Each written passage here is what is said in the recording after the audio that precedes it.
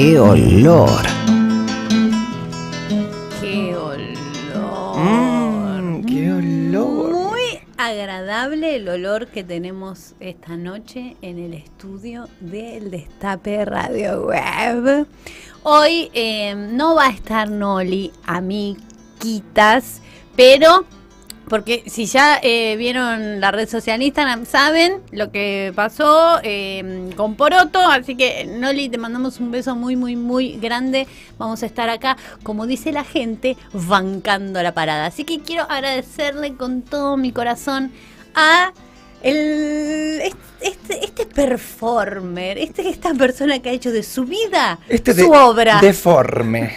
Performer, deformer. Pero un poco tu vida es tu obra. Sí. Vos sos un artista del carajo. Ay, Dios mío, no sabes los quilombos que tengo en la cabeza con esto de cumplir 40 y digo, nada de lo que pensé que iba a suceder sucedió, pero sucedieron otras cosas. Por suerte, ¿no? Sí. Juampi Mirabelli esta noche con nosotras. Hola. Gracias, Juampi, por venir. Muchas gracias a vos por... Bueno, lamento tener que venir en estas condiciones. Que venir en estas condiciones. Me hubiese encantado estar con Noli, ya sucederá.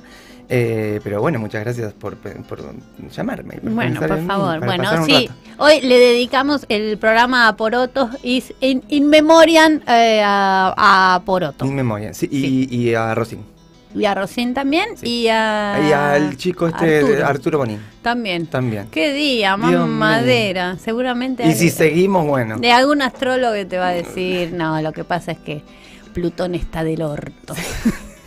Está retrogradísimo. Cuando Plutón está del orto pasa todo esto. Juampi Mirabelli, ¿qué te imaginabas vos que iba a pasar a los 40 años que no pasó, que te trajo esta crisis que planteás? Básicamente tener dinero. ¿Que te imaginabas rica en un yate con una capelina? No, pero por lo menos poder pagar el alquiler y ese tipo. Mínimo. Yo me imaginaba, pero mi futuro no era a los 40, nunca lo soñé, siempre pensé, me imaginaba hecha ceniza, pero yo me imaginaba a los 23, que para mí 23 era algo muy alejado, volviendo al barrio. ¿Entendés? Como que ya el trayecto ya lo había hecho. Vuelvo a la casita de mis viejos. Con capelina blanca. Una loca. Mi sueño siempre tuvo que ver con una capelina blanca. Y aparte, como yo nací más o menos cuando mis viejos tenían 40, mis viejos a esa edad eran exitosos, eran ricos, les pasaba de todo. Y a mí, acá estábamos. Bueno, hoy vine a la radio, pero hoy día no sabés las pajas largas que me hago. ¿Quién pudiera tener ese tiempo?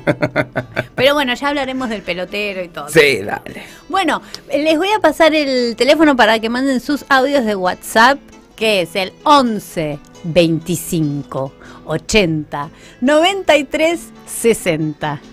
Ah, me había olvidado que había cámara. Mirá, sí. Trabajás con la cámara. Sí, por eso si te sacás un moco, hacelo, pero sabe que vas a estar escrachado como el Papa cuando se sacó el moco.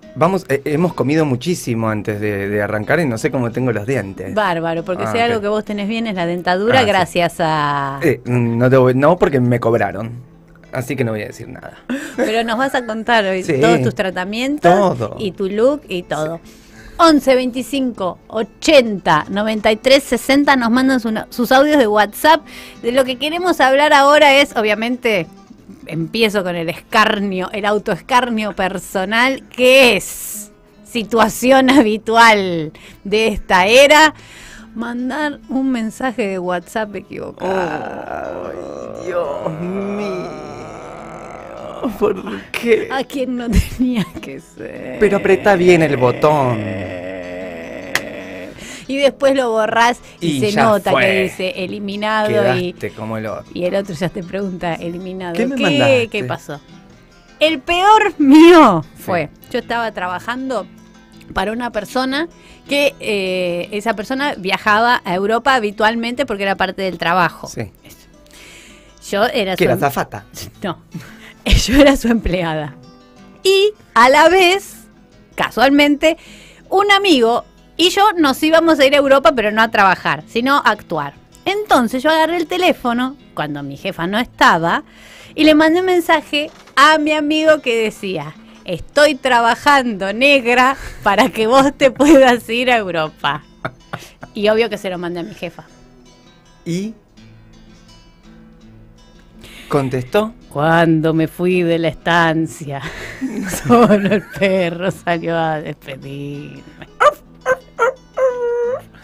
Ese es mi top de papelón, de decirle, porque se dieron unas casualidades muy espantosas. Igual no dijiste nada malo de ella, no es que pero dijiste... Pero yo no lo pensaba de ella tampoco. Claro, pero y un poco se ve que mi inconsciente sí. Pero no es que dijiste, esta conchuda me tiene las pelotas, no dijiste nada horrible. Y la verdad que el paralelo de las realidades me superó. Escarnio número 2. Me sale un trabajo con otra persona que a mí me caía mal. Sí. Le escribo a un amigo a ver si me hace la cegu para ir juntos a ese trabajo y pongo: salió un laburo con estos soretes, pero hay buena guita. ¡Lo hacemos! Qué lindo cuando se te cae así. Antes de empezar ya te sacaste la careta y sí. Y bueno, ¿Y se lo mandé a los soretes. ¿Hiciste el trabajo? Sí, lo hice, porque al sorete no le importa. Y al sorete no le importa y aparte te terminó cayendo mejor de lo que te caía, seguro. No se movió, pero son esos microsegundos que vos estás desesperada. ¿Vos tenés alguno? Yo voy a dejar el mejor para el final. Yo tengo varios, tengo miles que me acuerde. Tenía un grupo familiar yo, que ahora yo no tengo ningún grupo de WhatsApp. Me fui de los grupos por uno de los temas, es por porque me mandaba cagadas. Entonces, las nuevas sanidades. No quiero saber nada de grupos y de conversaciones y bueno, en fin.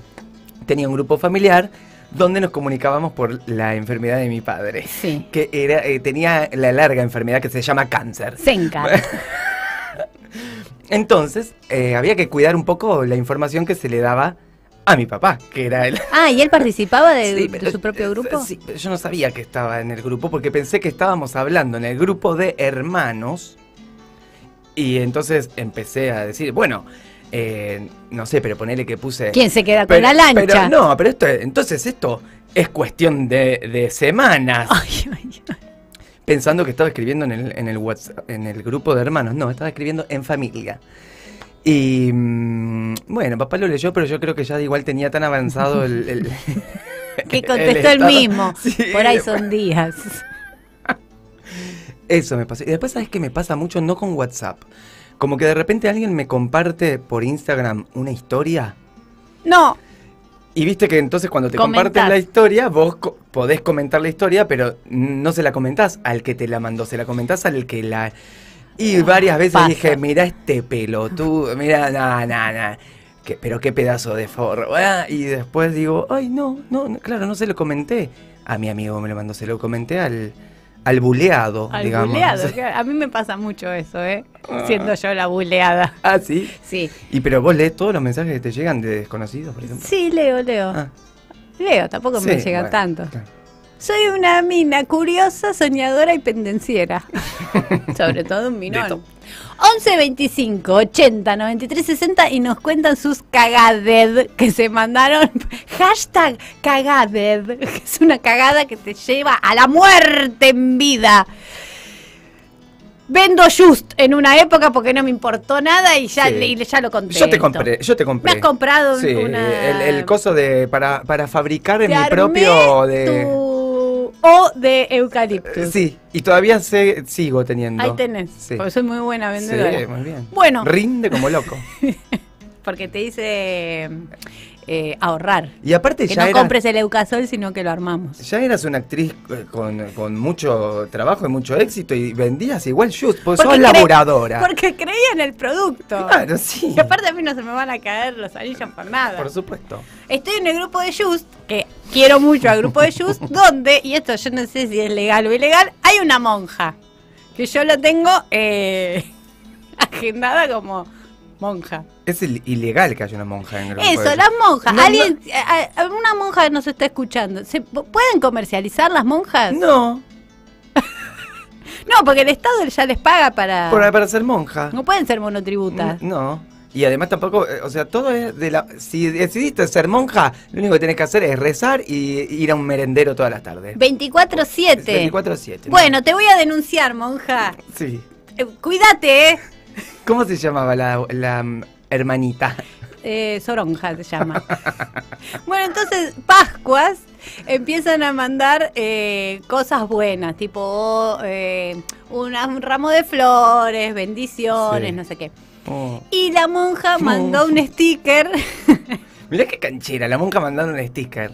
Sí, que son los mejores stickers a los que yo no tenía acceso hasta ese momento, que son stickers de monja, porque hay un mundo donde están los stickers de monja. Sí, que deben ser también mucho lo del que también los comparte con la loca del bebé, la loquita del bebito. Mira, tenía uno que era como un Jesucristo como que recién se estaba levantando, porque la Pascua es la resurrección. De la tumba. Y parecía como que Jesús decía como, qué sueñito. Y yo, jaja, bueno, me guardo ese. Y el otro ya era más como bendiciones. Y yo lo primero que hago es guardarme esos stickers para mandárselos a Noli, que sé que es la persona que más iba a disfrutar de los stickers esos. Entonces, mando los dos stickers, Jesús, uy, qué sueñito. Y el otro, y pongo abajo, hola mi amor, soy tu monja. Se lo mandé a la monja. ¿Al grupo o a la monja sola? Al grupo. Ay, qué bueno. ¿Vos te imaginas esa pobre monja disfrutando el día de Pascuas, recibiendo esa buleada? Pero ella tiene mucho casa? Perdón para dar. Enseguida te perdonó. Igual la quiero denunciar. Sí. 11 25 80 93 60. Quiero historias de monjas con stickers y cagadas que se han mandado por WhatsApp en un grave, en una cosa inconsciente, que al final, sí, metidas de pata, chicas, cosas que ustedes no se animaban a decir, y ese tropezón les hizo hablar su verdad, su miseria más oculta, que es el inconsciente. Sucia, cochinita, no me di cuenta. Sí, claro. Te veo espléndido. Ay, gracias. Te veo muy elegante. Ay, pero ¿cómo voy a venir acá si no es de esta manera? O sea, sería una falta de respeto que viniese como un chumpordiosero. Mira, me gustaría que aprovechemos esta situación y que nos muestres un poco quién te viste, qué tenés puesto. Bueno. Por favor, aprovechar esto que tenemos. Sí, aparte tengo que ir también agradeciendo a todos mis colaboradores. Los canjes. ¿Has tenido canjes? No, pero sí, pero en realidad yo devuelvo todo después. Me lo prestan y después devuelvo. No, el peor canje. Sí, la prestadita. Lo que pasa es que yo no soy muy influencer, entonces me prestan, devuelvo. Y bueno, mira, ¿qué te trajiste? Esta capa que me ves puesta es una capa de Naruto, china, en tonos blanco y rojo, con un dragón alado.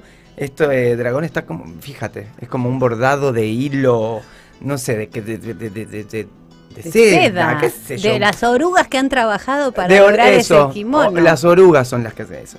Bueno, esto es gentileza del Ministerio de Relaciones Exteriores y Culto, así que muchísimas gracias al canciller Santiago Cafiero, que me lo dio en préstamo para que lo pueda traer acá y lucirlo. ¿Personalmente te lo dio? No, fui yo, en la portería de ahí de Cancillería me lo dieron. Por supuesto, dije, vengo de parte mía a buscar a lo que me dejó Santiago Cafiero. ¿Y Santi buena accede? Buena onda, sí. Yo conocí a su abuelo y pegamos ya como... Tipazo. Me gusta mucho Cafiero abuelo. Claro. Porque yo sé que ahora Cafiero, joven Cafiero o Little Cafiero, no sé cómo lo quieran llamar, todos... Antonio Abuelo, sí, era de los políticos que a mí me gustan. Yo fui a la casa 2 veces. Ah, bueno. Lo conocí, pero a dedillo. Pero ese político quiero yo, el que tiene el jean con cinturón. Eso. Y se ponía un traje marrón con un anillo por ahí, llavero, ¿entendés? Un tipo ahí. Igual es guapo Santiago, ¿eh? Muy guapo. Sí, es guapo Santiago. Todo este país caliente con Santiago, sí, está bien. Pero una olfateadita de huevo. Pero Antonio es más interesante. Pero por supuesto, un carisma, pero que te rompía las paredes cuando entraban uno. La política de cuando no se necesitaba coacheo. Nada, era real. ¿Vos te lo imaginás a Antonio Cafiero yendo a un coaching o a un retiro espiritual a que le digan, mirá, lo que te tenés que parar así, te tenés que poner esta camisa, tenés... No, esos políticos que le daban play. Sí, arranca. Y anda a pararlo. Anda a buscarlo, ¿sabes a dónde? A la rotonda de Alpargatas. ¿Qué más tenés? Bueno, el jean en tono fluo de Adriana Constantini. Muchas gracias, Adriana. Con detalles de tacha en goma eva. Mira, tócalas. Ay, qué lindo, ¿viste qué bien que se sienten? Sí. Son rarísimos. Es como esos forros que tienen tachas también. Y bueno, son muy agradables al tacto. Y lo acompaño con un top de chantú de seda tornasolado. ¿Qué chantú? Esto, boluda. una tela. ¿Viste? Sí, llantú de seda. Ajá. Esto es que define mi figura de una manera increíble. ¿Qué figura? ¿Viste? Estoy trabajando mucho todos los días. Gentileza de Yurama Jeans, gracias Marixa. Ay, gracias Marixa. Y bueno, las manguitas estas muy lindas que me puse, que simpáticas, que quedan bárbaras, así con lentejuelas verdes y azules. ¿De que quién son? No, de mi propia colección. Ah. Esto es lo único que traje. ¿En qué quedó sacar tu marca de modas? Ahí estamos viendo géneros todavía. Estamos yendo a 11. Sí, vamos a 11, agarramos muestras. Pichuleamos mucho, botonería, mercería, todo. ¿Y eso hay algún ministerio te está...? No, todo autogestión. ¿Y ese cuerpo tornado por los dioses, qué tratamientos estuviste? Ahora te cuento cuando termine de contarte la joyería. Uh-huh. La joyería, te podés ver este anillo de pedrería en color borradino. La pedrería. ¿Viste? Que es finísimo. Uno solo, aparte, porque ya es como mucho. Sí, sino que es una comparsa a contramano, no se puede. Y estas 4 cadenas que tengo con engarces finísimos, mira el trabajo que tienen, mira que... Increíble. ¿Viste? Yo nunca había visto. ¿Son de Luna? Son de Marcelito de Quiste. Pensé que eran de Luna Garzón. No, Marcelito que me manda todo... Desde, no sé, creo que vive en Lanús Oeste, me manda todo en un remis y yo después le mando mañana. ¿Van y vienen? Sí, van y vienen, mandamos un remis que se llama Silvia de la remisión. Mira, Florencia Duarte dice, yo tenía mi vestido de 15 de chantún, de seda color nude. Esto, bueno, este en realidad es fluo, pero tornasolado. Ay, me siento tan ordinaria, no sabés Chantú, eso. ahora te lo presto, si querés. Bueno, y el peinado me lo hizo Silvia, acá en la peluquería que está acá en Carranza. Y me cortó con una técnica que usa siempre. Ella es la peluquera de Mónica González. Mónica Gutiérrez, ¿qué González? Mónica Gutiérrez, sí. ¿Qué freestyle? Sí, bueno, es esta técnica que usó te corta con 3 hachas desafiladas. Y ¿A la vez? Sí, quedé así. Bárbaro. Así que es medio común. Bueno, agradecemos mucho a todo este equipo. ¿Podés decir que tenés un equipo? Tengo un equipo que se ocupa de mi imagen. Muchísimas gracias a todos. Mañana será todo devuelto.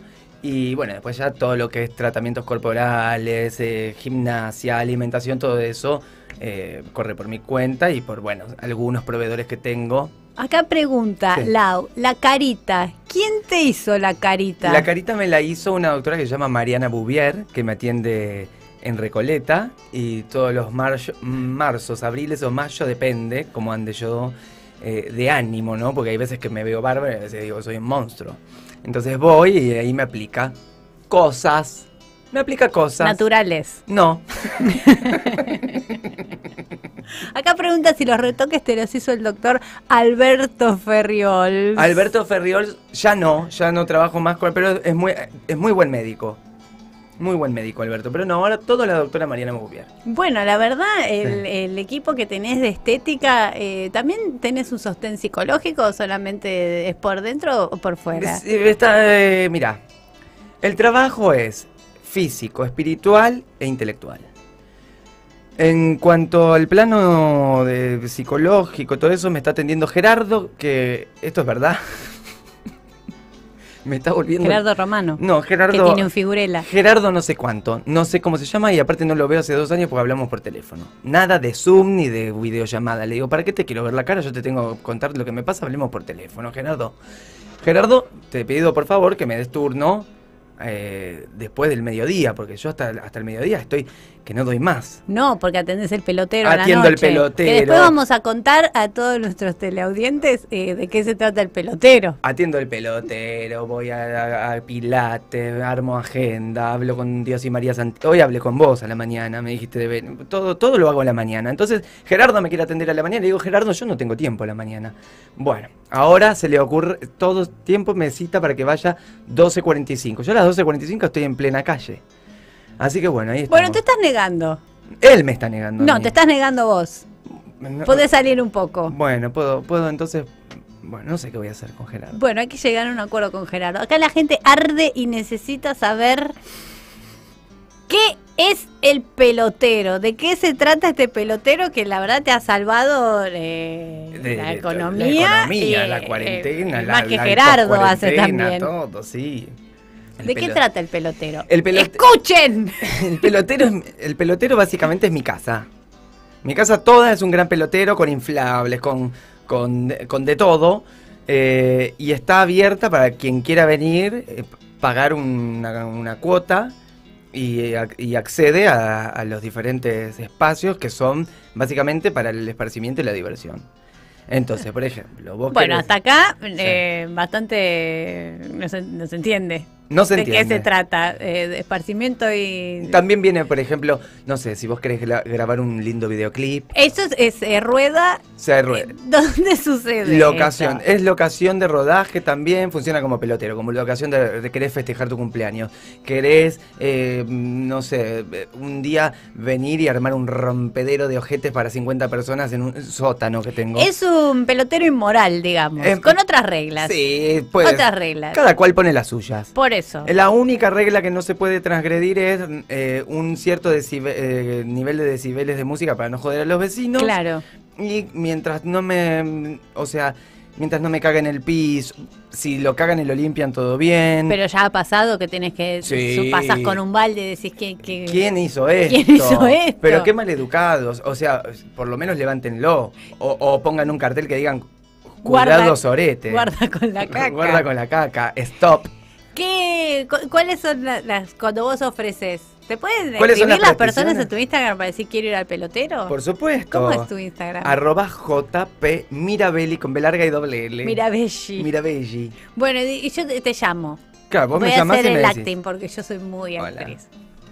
Hola. Pero te voy a escribir por Insta primero. Ah, ok. Hola Juampi, escuché lo del pelotero en qué olor y estoy muy interesada. ¿Cómo estás? Bueno, entonces, si venís por el lado de qué olor, todo bien. Contame, ¿qué necesitas? Te llamo porque Sí. por acá me da cosa. Ok, dale, llámame, pasa en este mismo número, pues. Bueno. No, pará, te doy el número, es 11 27 11 8688.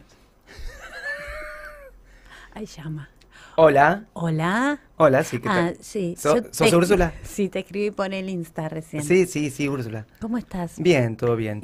Bueno, escuché lo del pelotero. El pelotero, sí. Sí, en qué olores. La verdad que estoy me dio curiosidad, pero bueno, la verdad tengo muchas ganas de festejar mis 45 años. Mi ok. cumple. Bueno, primero te tengo que decir que perfecto, tenemos un límite de 80 personas. 80. Es lo máximo que puedo no, si yo no más de Por 80 me eso, alcanza. tipo, si vienen 50 la pasan increíble. Es grande. Sí. No, pues entran hasta 80, pero ideal 50, 60, es un número hermoso para el pelotero. Y te digo, tenés 2 baños. Ajá. Uno arriba y otro abajo. El baño de arriba en realidad pertenece como a mi casa, pero bueno, yo te lo puedo... Lo cedes. Lo cedo, sí, no hay problema. Tampoco es que no pueden pisar mi casa. Y ahí tenés barra, tenés heladera, tenés tachos para enfriar la bebida. Eso es un sótano. Sí. Es un sótano. Claro, es un sótano. Se accede, tiene doble circulación con 2 escaleras. Bien. Hay un matafuegos por cualquier cosa. Eso me viene bárbaro. Sí, hay... ¿Freezer? Hay freezer, heladera, tachos para enfriar. ¿Soga? ¿Soda? ¿Soga? ¿Soga? Sí. Sí, puede haber. ¿Se puede hacer una colgatina? Sí, me da miedo.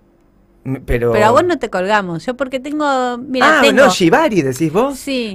Sí, Porque eso lo hemos hecho, sí. Estoy pensando, el Claro. grupo de las mamás Sí. y después el De grupo los de degenerados. Shibari. Y yo quiero mezclar, porque, escucha, me voy a cumplir 45 años y ya no quiero tener una doble vida, quiero que todos se enteren todos. Que Claro. estén mi familia, las primas, Me encanta, las de sí, Shibari, las mamás. Es perfecto el pelotero para mezclar gente. Y las abogadas, Es el porque soy abogada.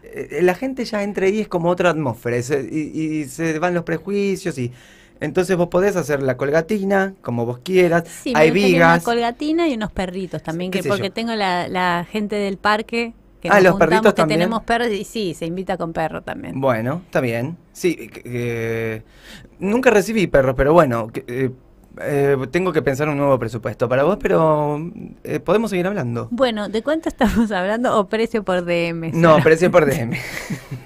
Y lo último que te quiero Sí. preguntar, horarios, ¿qué horarios se Horarios, maneja? mira, vos podés venir a la hora que quieras, y mientras la música a partir de las 6:30 de la mañana la podés empezar a bajar, y yo te dejo te dejo que te quedes. En realidad la gente ya más de las 6 de la mañana ya bajás. Pero es un salón soñado. Ya bajás al pelotero y ahí ya quedan 2 o 3 perdidos.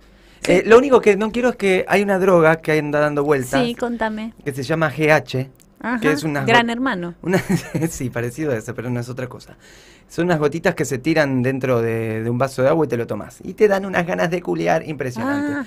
Entonces, pero tiene un problema, que eso, te pasás una gotita y te das vuelta mal. Te culiás a vos mismo. Te culiás a vos mismo. Sí, yo he encontrado gente culiándose a mí. De verdad, Charo, encontré a una persona culiándose a ella misma en el lavadero de mi casa. Entonces desde esa vez dije... Y el lavadero está en el límite de arriba. Sí. Arriba no se puede subir a bueno, autoculiarse. mirá cómo estaría que subió, se metió en el lavadero y se autoculió. Y ahí dije, basta.